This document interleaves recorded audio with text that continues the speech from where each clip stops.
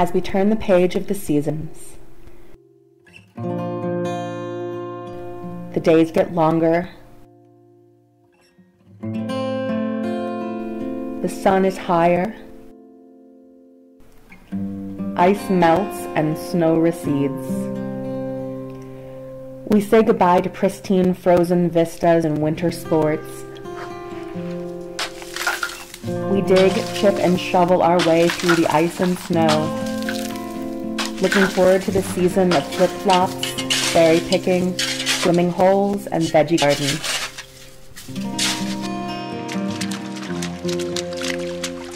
But first, we have to make it through mud season.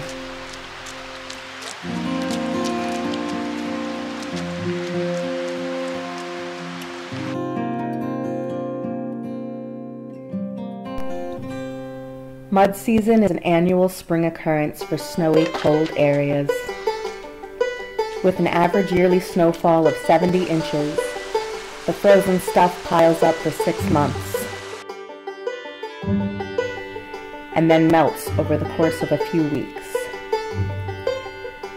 Mud season is what happens when all the snow melts. The ground is still too frozen to absorb the runoff, so the moisture saturates the top layer of all unpaved land.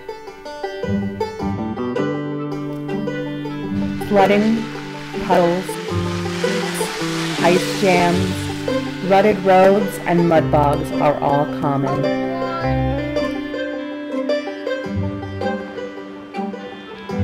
It's always more mud than you think is possible. It's totally normal to see vehicles stuck on the back roads. Completely normal. There's nothing to see here. You need a vehicle with ground clearance, and preferably four-wheel drive. It's important to know the limits of your vehicle. So if you sink in, you're less likely to be able to get out, and you're more likely to bottom your vehicle. Snow tires will not help you in the mud. All of this mud adds a new dimension of filth and inconvenience to our daily lives. And so we endure the seasonal chores of snow removal, ice melting, and mud mitigation. This involves hauling and spreading sand, altering our driving routes, selecting practical footwear, and even avoiding some of our favorite hiking trails. When you live in a dirt road, like us, housekeeping is so futile. Sometimes I don't even bother. Spring is just not the most pleasant time of year for us. Okay, fine, we hate it. It offends my sense of cleanliness. But this year we've discovered that Elliot enjoys the mud. He happily stomps through puddles and throws rocks into the freshly melted brook. The bumpy car rides and squishy driveways suit his appreciation for adventure and chaos.